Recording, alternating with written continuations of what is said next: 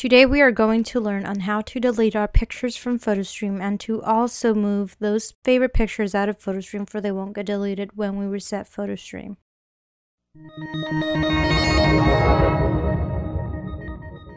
Some of us may be aware that if we reset our PhotoStream, all the pictures will forever vanish, meaning we will not have the option to retrieve the pictures back.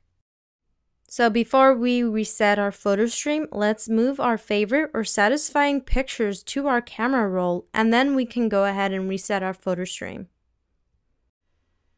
To reset our PhotoStream, we simply go to iCloud.com and sign in. Once we have signed in, we click on our name located at the top right-hand corner. Then we go to Advanced, and voila, click on Reset PhotoStream, and now your PhotoStream is once again brand new. After you reset your PhotoStream from iCloud.com, make sure to go to Settings, iCloud, and turn off PhotoStream and turn it back on. By doing this step, it will officially clear all the pictures on your PhotoStream.